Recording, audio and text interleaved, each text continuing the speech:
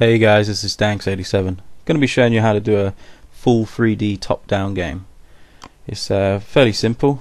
This is the Sackbot up here, standing on the back wall, and we have our controller. Pop yourself in, and as you can see, you run around. Did a little landscape, little light, and a small building to show you.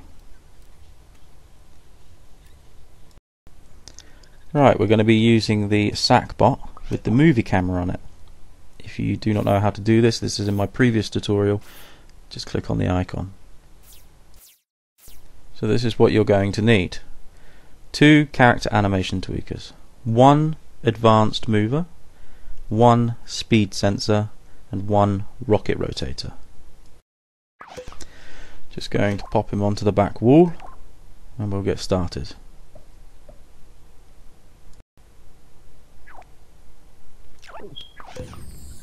Okay, so open your Sackbox circuit, and we're going to want to go to the movie camera that activates when the controller activates.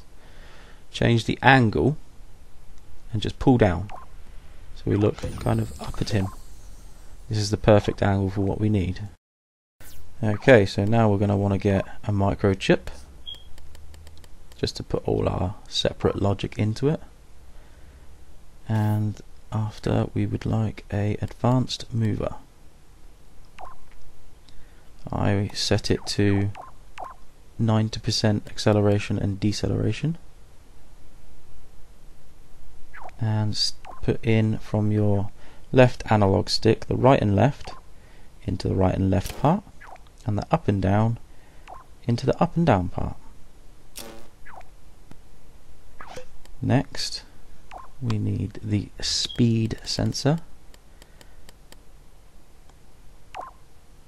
and we will set this to 0.1 in any direction. And now we're going to move on to the character animation. At the moment, if you place this on a circuit board that is too far away from the sack itself, you will not be able to preview it. So I always put them down here, right on it, next to it.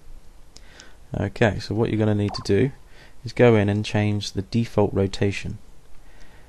Turn it all the way around to face backwards, and then pitch it so that it faces up. Next we choose the animation. Going to go with just idle. So then we'll move this back up here. Next we need our NOT gate.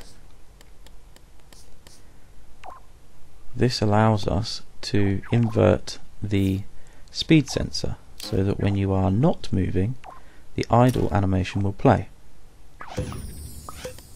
Now I'm going to get another character animation tweaker.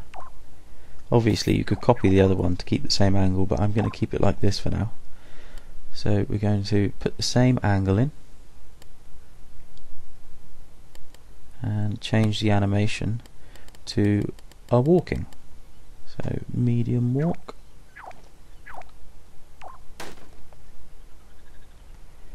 And we're going to attach that to the speed sensor, so whenever we move, that animation will play instead of the idle. Next we're going to need the rocket rotator, and I set this to 90 as well. This makes it so whichever way the Sackbot is moving, it will face in the same direction.